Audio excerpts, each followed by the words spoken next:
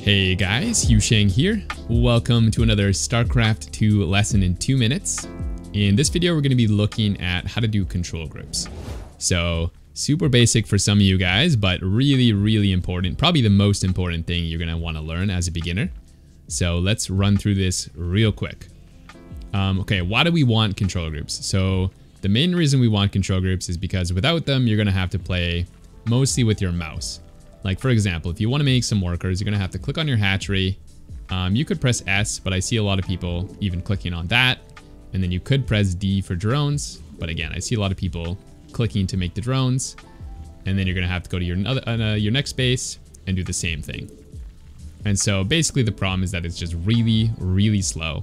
And once you get to, 2 bases even, or 3 bases, 4 bases, 5, you're really going to start to struggle. So that's why we want to make control groups. So let's learn how to do it. So basically there's 2 main methods you want to learn as a beginner. There is control plus number being just like any number obviously that you can set these to, and shift plus number. So they do slightly different things, but yeah, you're going to want to learn both. Okay, let's set our hatcheries to a control group. So what you want to do, come to any of your hatcheries, click on it, and then we're going to start with control plus number. So control, let's do number 4. So control 4. I would advise you to also pick 4. I think that's the best key for hatcheries. So as you can see down here, we have all our control groups. A lot of them are hidden. You have from 1 to 0. And 4 has popped up. It's a hatchery. You can see it by the little picture, and there's a number 1 beside it. So obviously it's a hatchery key. The number 1 is how many hatcheries are on there. So currently we only have 1 hatchery on here. But we can actually set up both hatcheries on this key as well. So if you want to click on your second hatchery, this time we're going to press Shift 4. So no longer pressing Control 4, we're going to go Shift 4. And now you might be wondering, why did we do Control 4 on the first one and Shift 4 on the second one? And the reason is because the Control 1 creates a new key, and the Shift 1 adds to an existing key.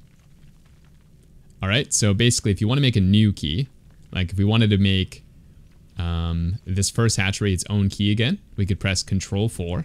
But the problem is that'll actually remove the other one because it's creating a brand new control group, right? So whenever you want to add to a key, use Shift.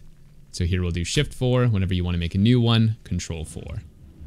And I think that's pretty much all you need to know. So you can play around with this. We could put our Zerglings on a key. Let's do number 1. We could, I don't know, put our Scouting Overlord on a key as well. Let's do number 3. So Control 3. And bam, you're good to go. Maybe next time you make a new hatchery, go over here. And as soon as the new hatchery is started, you can add that to your hatchery key with Shift 4. So I think you guys get the basics. There is definitely more to learn here. But this should get you going on the right track, get you set up with control groups, have you stop playing with your mouse so much, and yeah, get you climbing up the ladder quickly. So I think that's it for this guide. Go check out my other ones. I will see you in a bit.